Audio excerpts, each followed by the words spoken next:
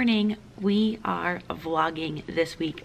I'm so excited. I have not felt like the pull or the desire to vlog in so long, and yesterday I actually filmed a sit-down video, and I don't think that video will ever make it to YouTube. I decided I wanted to do this instead. But essentially, when I had a video go up in January about how I was feeling so overwhelmed, and I shared solutions that were helping me, but it was such a short-term solution. February was crazy. So essentially, I feel like I've been headed down a path where I would eventually have a teacher burnout relapse. So I wanted to share what I'm doing to prevent that from happening. Essentially, what's been going on is I knew that this was going to be a challenging year, being a new mom, taking on a new prep. I didn't know I was going to get a second new prep with a grade level that is just so far out of my comfort zone. I did not know that I would have this schedule that literally changes from day to day. And I put so much time into cultivating this routine that would make it so that even when I had a baby, I would be good. I'd be able to do my planning and everything at school. That hasn't happened because my schedule's so crazy. So essentially, I've categorized this year as being like a transition year. It's just a crazy year. I don't know that it could really be any better. I'm basically making the best of the situation that I'm in. And what's bothering me is that I'm not like on my teacher A game at all. And being a perfectionist, even though I've been like, okay, it's just a transition year, I still can't accept it, and I'm still like just upset with myself because I want to give my students the very best. So that's been going on all year, where it's come to the point where I'm like, okay, I think I'm going to burn out. Is I have two classes that are just difficult personality-wise, not even behaviors. One class, it's a little bit behavior, but these two classes just have personalities that are just difficult, like constant negativity. And teenagers are moody. Like, I know that. I've lived that. But it's just different this year. Knowing that I'm not going to be at the top of my game this year, my goal has been to be completely present with my students, give them the very best of myself while they're here. And I've done that very well until like February, where I'm exhausted. We had so many delays and snow days and early dismissals. They kind of kill all of my productivity, which hurts. Like, I don't even know how to explain. Like, it feels like it just snowballs. So when I get here and I have students that just have this abundant negative energy, I just got to the point where I'm like, I cannot deal. I've started to feel like I've been losing the joy in teaching, and that's when I feel like I'm going to burn out. So today's Monday of a new week. I'm feeling good. I'm feeling fired up. I just woke up and did not want to get out of bed. Really wanted to hit that snooze button. But one thing that I'm trying to do better is just get up when my alarm goes off.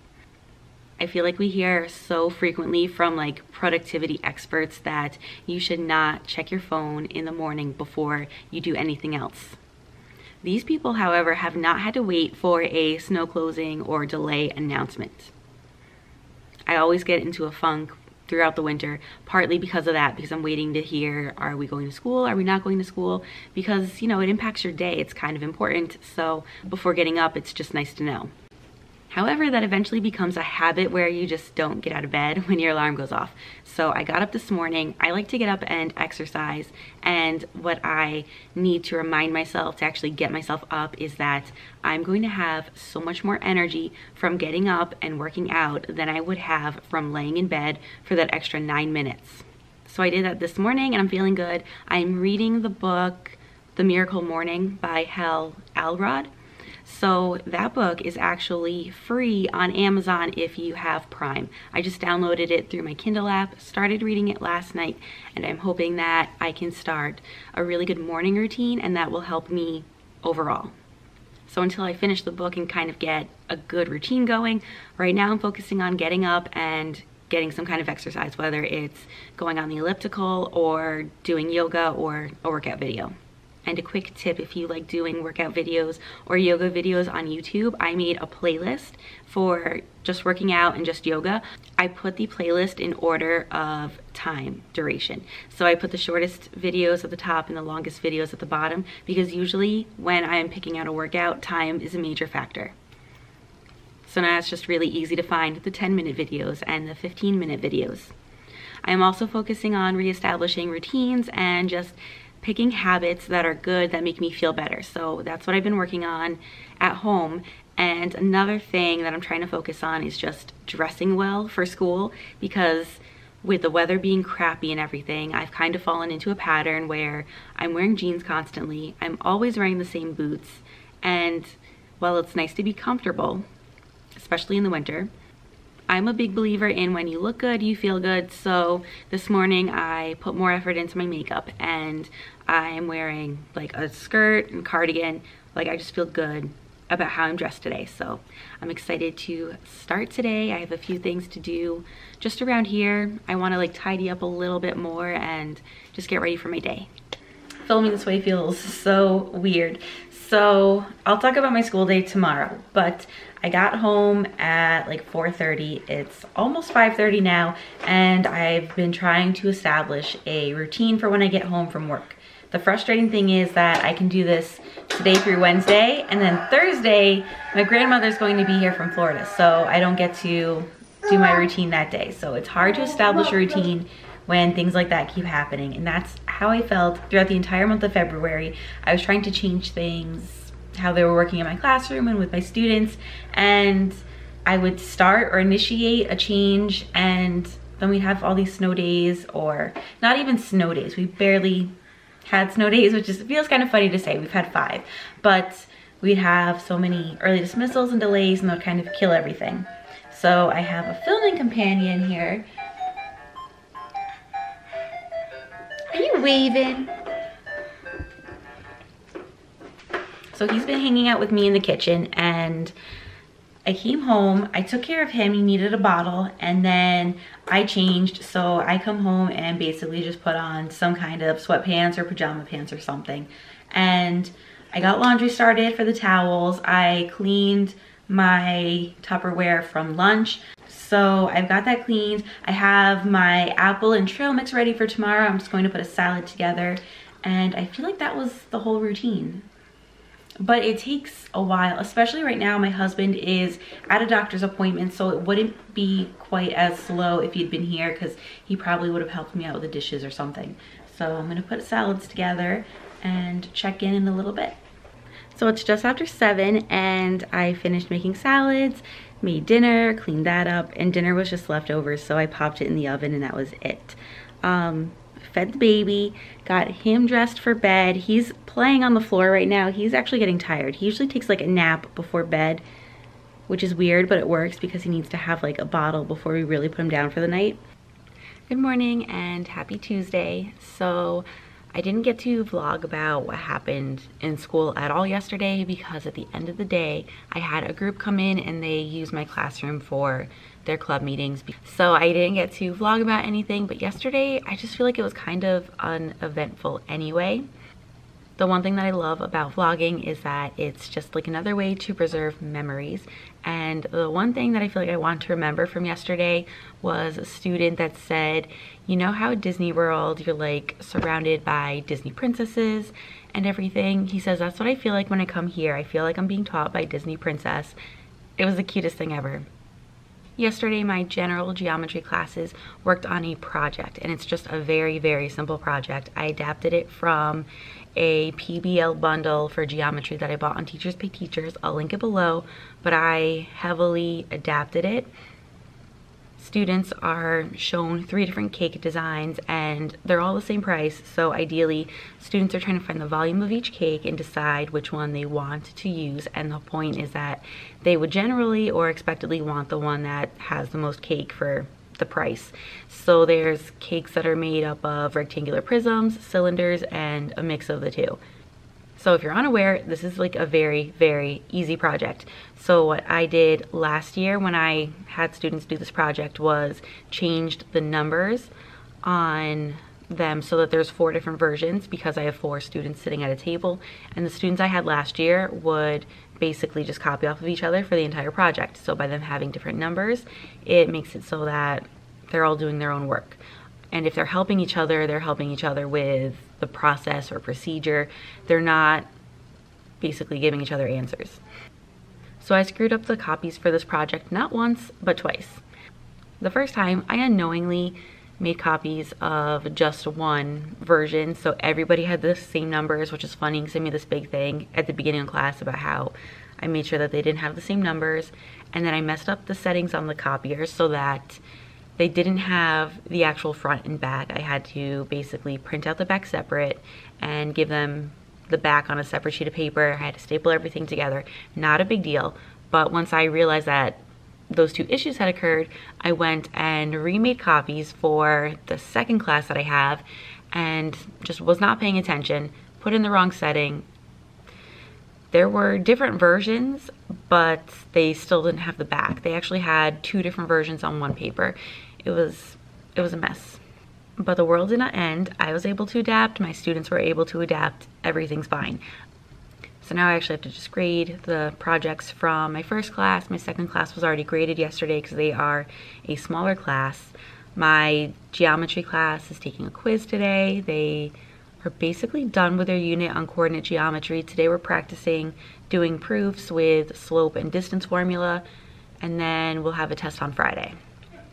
My general geometry starts their transformations unit today, and in Algebra 2 we are in our polynomials and rationals unit. We actually, I think, will finish that on Thursday. Tomorrow we have a conference day, and then we just have Thursday and Friday this week. So I think that's it for now. I cannot think of anything else to say, so check in at the end of the day. So school ended maybe close to 10 minutes ago now. I'm feeling anxious to get out of here, but I wanted to do a vlog update first.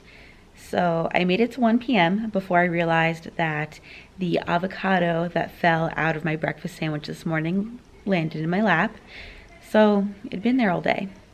And I just had this bizarrely colored stain right where you wouldn't want a stain. Thankfully my shirt today was long. I don't think anyone saw it. At least nobody said anything to me all day. So fingers crossed. Today was one of the days where I only had 4 of my 6 classes, and I'm just so grateful for that because today was just, it was kind of a weird day. I talked about how the energy of my students I feel is like a huge contributor to me feeling burnt out because I'm basically trying to counterbalance their negativity with my positivity, and it's like 1 against, 13 to 25 depending on the class, and that's difficult. Usually my one class actually feeds my positive energy, and today they drained it before I got to my actual classes where I need my positive energy. So it's just been feeling rough. So I got to speak to one of my colleagues today while I was doing hall duty, and she kind of made some suggestions about what I could do to change their energy, and it just gave me this feeling that there is a solution. There has to be a solution, and I know that relationships only does so much for the situation because in one class I have really good relationships with my students. In another class, they've basically kept me at arm's length all year long, and I think that's just them. I also think that they have support systems where they don't need a teacher relationship like other students do. I don't even know how to describe that, but that's just how I'm feeling. So this year I'm teaching Algebra 2 for the first time. That's one of my new preps. So my department chair loves the curriculum that was put together by eMath Instruction. I'll link it below. It's free for the materials. He has videos on YouTube where he basically does the notes. It's cool. It's good. There's things that I like about it. I don't love it though. And I don't think it's the right curriculum for my students. At least not the way that I implement it. I'm very much reliant on having notes and just having an example to look at and then taking that example and applying it on the homework. My students and I prefer curriculum from All Things Algebra. The problem is it's expensive, and I've been buying it unit by unit.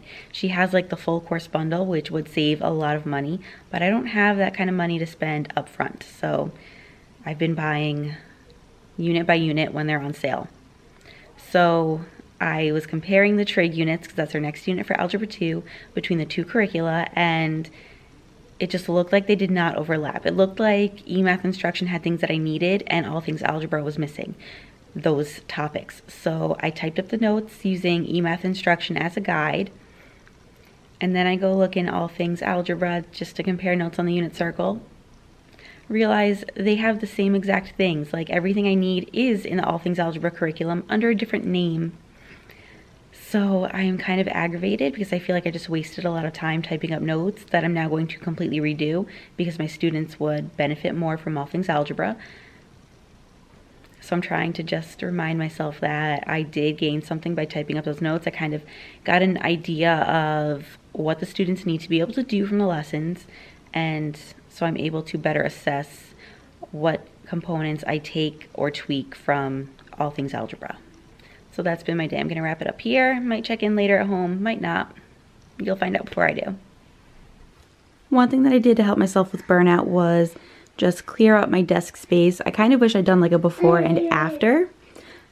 Russell's joining me here today. So essentially I just kind of cleared up like that top part. There was a lot of extra stuff and clutter there before. So now I just have precisely what I need.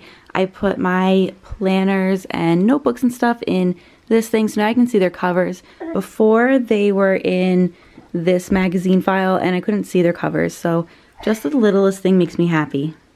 That's still a mess. I don't know what I can do about that. But I posted on Instagram like 2 weekends ago that I was working from home instead of the library and I could not concentrate. I ended up cleaning my desk space then and I felt so much better coming in here ever since. Good morning and happy Wednesday. So last night was a little bit rough. I got home, I did my homecoming like routine.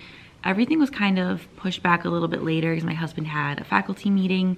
I ran errands after school. I got like t-shirts and a onesie because, you know, my son and I are going to be representing Pi for Pi Day tomorrow. And I went to the bank, got gas, did all that stuff, but basically it set me back like half an hour. And by the time I got through the routine, made dinner, ate dinner, it was 7 o'clock. So I was just feeling like really crappy and defeated last night, to be honest. And I wanted to stop working at 8:30. I just wanted to like start getting ready for bed and just basically start like slowing down and everything. But my computer had other plans and just decided to not allow me to finish my notes, to barely work. So it took me an hour just to get one thing done, which is why I was so frustrated. But I just stopped at 9 o'clock. I said I could either stay up late and get this done or I could just save it for tomorrow and take some time to take care of myself. So at 9 o'clock, I just did a little bit of yoga and then just got ready for bed. And so because I took that little bit of time for myself and made sure to get to bed at a decent time, I feel way better today. I'm in a much better mood. We have a conference day, so I get to just basically be comfortable today. So it's just after 7:30 now. I'm gonna try and get this done. I think our day starts at 8:15, so I've got some time. I'm actually going to set myself a timer and try to do the 2 pages of notes I need to do in half an hour and get everything printed so that while we're being talked to, I can make up my answer keys for the week. It's also really nice just to be here and just be able to do work and not have to focus on getting my classroom ready for students or anything. Everything is ready for tomorrow. I made sure of that yesterday, so I don't have to update my boards or anything. I did straighten out my desks. And this morning when I came in, I spent less than 5 minutes just cleaning up and straightening up my desk space, and I feel so much better. So it's the end of the day. Our afternoon PD was awesome. We have a math specialist at our local BOCES, so she's kind of like our go-to person in the county for basically professional development for math. And I think she was hired more recently, so we've never met her before, but she was awesome. The PD that we had was awesome. It was about mathematical discourse, so we talked about creating a culture where students are comfortable being wrong and where they cheer each other on. She gave us like a structure to have students work in a group to talk about a math problem, not even solve it, but talk about it. And then she provided us with templates to track student skills, to determine what skills we're actually trying to target. And it was just awesome. And I feel like I have so much that I've taken away from it and I don't want to forget any of it. And I feel like I know I'm not going to apply any of it right away because my lessons are planned, I honestly feel like I'm drowning in just trying to plan my lessons as is. So I'm looking at this as things that need to happen over the summer, and I really, really want to, but I need to make sure I don't forget. We're about halfway through March now, so I'm starting to make that like mental to-do list of things I'm going to do over the summer and in those last 2 weeks of June where we basically have Regents exams going on and we're either scoring, proctoring, or just getting ready for the summer and packing up. Overall, PD today was enjoyable. I love professional development, so it's just a good way to get yourself invigorated. This was not like a planned strategy to help with teacher burnout, but it definitely helps. So if you're able to find some professional development online that you can just access for free, it's amazing. Especially if you can find the right kind of professional development, or, you know, check out what you can do through your school. Good morning and happy Pie Day. I have my pie shirt today. It says inspired. I have like the imaginary eye, but it's kind of wide, so it's hard to see, which is really annoying thing with teacher t-shirts is the designs are so wide I have to like rotate myself so that people could actually read it, which is really annoying. So when I designed this, I could have made it not so wide on the shirt, but then the letters would have been like really tiny. So you gotta do what you gotta do, I guess. So I'm feeling pretty good right now, but last night I was not. Like, I had just anxiety. I got a headache, and I feel like the headache must be stemming from stress because I had the same headache for like 2 nights last week, and it was just annoying because the one night I had it and I was like, I'm gonna go to sleep and I'll wake up and I'll feel better, and I woke up and the headache was still there. So I think it has to be stress. I'm currently behind in my planning, and that's stressing me out. I thought I had a review done for my Algebra 2 class that they need for Monday. It's not done, so I need to do that, and just little things. Like tomorrow for Algebra 2, I have it planned out. We're going to be just practicing stuff and taking a quiz, but I don't have the practice thing together, so I'm going to like cut and paste to make a worksheet from this website called Kuta Software. They actually have like a software you can buy and it just generates worksheets for you, but they have like a sample of like every topic. So you could just print and go the sample worksheet. I'm gonna like just cut and paste from that. So I feel like there's really not a lot to update on. I really just need to put the camera down and get something done. Like everything's ready to go and set up for today in the classroom, so I can just sit down and do what I need to do. Today's going to be a good day because it's Pie Day and there's pie during lunch, which I'm really excited about. Today's also going to be a little bit stressful because I have hall duty today and all of my classes. So what that means is I have prep 3rd period, and then I get lunch after 5th period, but I'm basically going all day long because that prep is going to get used for setting up absent work, hopefully making copies, but if that has to wait till tomorrow, it'll be fine. I'm gonna stop rambling and just get something done. Today wasn't so bad. I was actually able to get stuff done during my prep. I had a lot of students absent, which was like a really nice change of pace, but it's enough that I didn't have to prep too many absent work packets because I'm gonna go over the same thing again tomorrow with the people that weren't here. So I just feel a lot better than I did this morning. I got to stay after a few minutes and just get a little bit more done. My son has to go to the doctor, so I'm meeting my mom at the doctor's office for a 3:30 appointment, and can't think of anything else to report. Today was just kind of like a blah day. It was busy, but I got a little bit of stuff done and realized that the one thing I thought I didn't have done was completely done, and it was just saved in the wrong spot, I guess. So good morning, it's Friday, it's 7:37. Today's been hectic. Last night, my grandmother and her sister got in from Florida. We went to my parents' house to spend time with them. We had dinner together. We got home like 10 minutes after Russell's usual bedtime. Today, my mom, my grandmother, aunt, everybody is going to New Jersey. They're taking Russell with them, so for the first time ever, my son is leaving the state and I'm not with him, and logically, it's fine. It's not even a big deal. But as a mom, I'm just a little bit upset about it. So they're going to visit with family. The whole point of my grandmother and her sister coming was to visit with their aunt who passed away yesterday. They were hoping to get to see her, you know, while she was alive. It's hard to talk about this. I'm trying to not get emotional. She's like Russell's great aunt, so it just feels like a distant relationship, but she was just so like near and dear to our family. So what I wanted to talk about was that like yesterday I just felt that I really would have benefited from having a mental health day, which would be my next tip if you're trying to prevent teacher burnout. You get sick days. Mental health days, I think, are covered by sick days. So if you get sick days, use them. And I really need to take my own advice. But like I was saying yesterday, would have been like an ideal mental health day because it was just a crazy day. And then I was thinking about maybe today would be a good day to take a mental health day. My geometry class needs to take a test, so it's hard to do that and leave that with a sub. So I'm here today, and also just in the mindset of I'm probably going to have to take a day off for the funeral, and I have a dentist appointment later this month, so I don't want to be out too much either.